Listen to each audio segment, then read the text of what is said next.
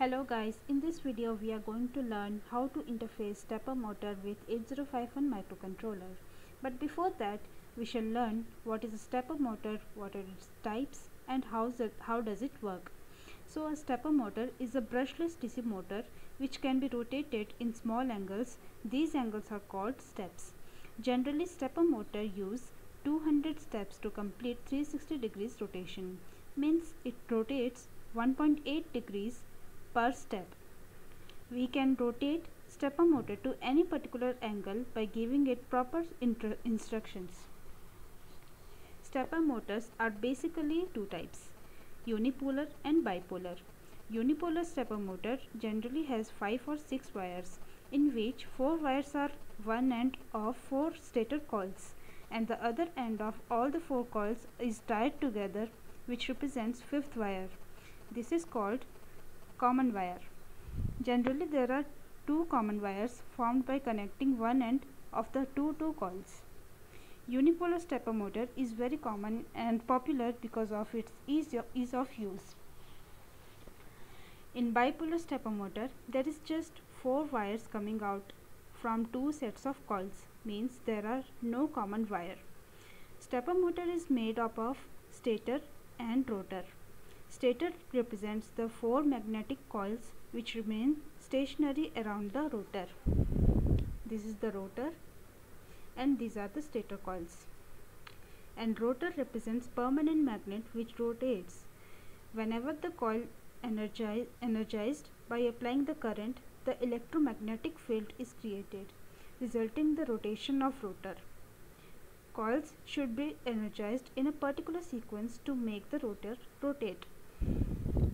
On the basis of this sequence, we can divide the working method of unipolar stepper motor in 3 modes. The first one is wave drive mode, the second one is full step drive mode, and the third one is half step drive mode. Now before actually getting into all the 3 modes, we shall start understanding the circuit diagram. Later with the code explanation, I will make you understand these 3 modes also. So the circuit diagram consists of 8089C51 microcontroller, a crystal oscillator of 11.0592 MHz, 2 capacitors of 22 microfarad and another 2 resistors of 10k ohms and a capacitor of 10 microfarad, a push button for resetting the microcontroller, a ULN2003A which is a current driver's IC, and a DC stepper motor. I will tell you why we have this current driver IC.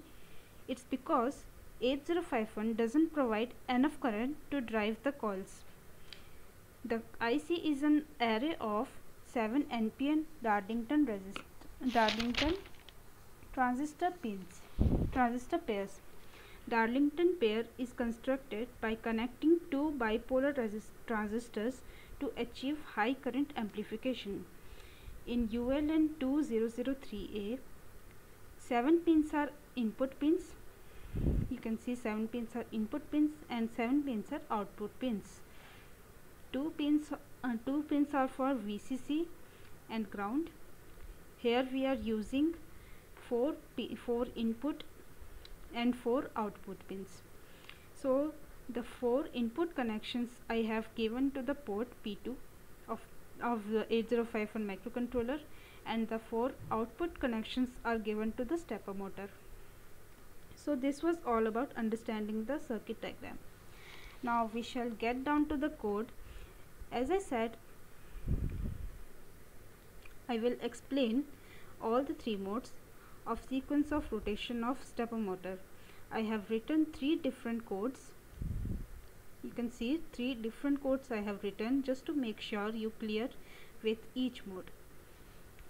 So the first one is wave drive mode. In this mode, one coil is energized at a time. All 4 coils are energized one after another.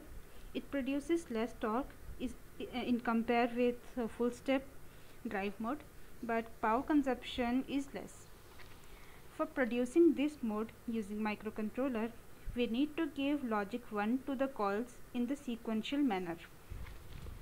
In step 1 of rotation, the coil A is, I will take the P2.3 as coil, the 4B as coil A. I will take the 3B pin, I will take it as coil B, and the third one I will take it as coil C, and the fourth one I will take it as coil D.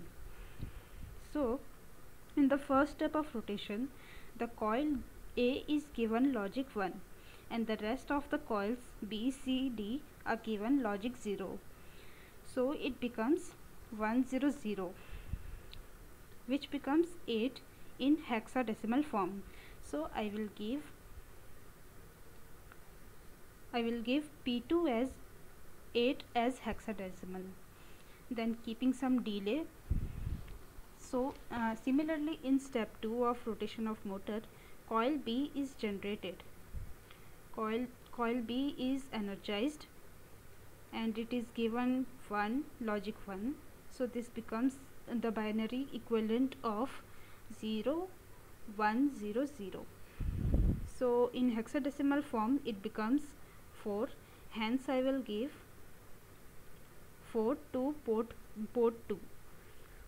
So in step 3, similarly P2 port will be given as 2 as a result of energizing the coil C. Then at the last step 4, P2 port will be given as 1 as a result of energizing the coil D. So I am assuming that you already know about the header files used, delay function, main function, and while loop. So I directly moved on to the logic of code. So now I will show you the demonstration of wave drive mode of this mode by creating the hex file. So the hex file, I am naming it as stepper.hex. Importing the hex file, I will import the hex file to 8051 of Proteus, clicking the OK button. As you can see, I will start the simulation. Sorry, just a minute.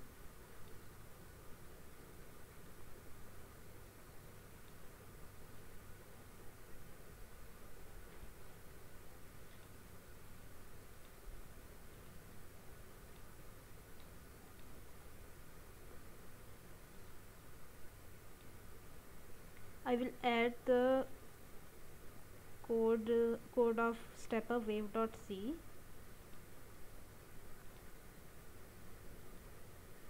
building target, it's done, and the hex file is created.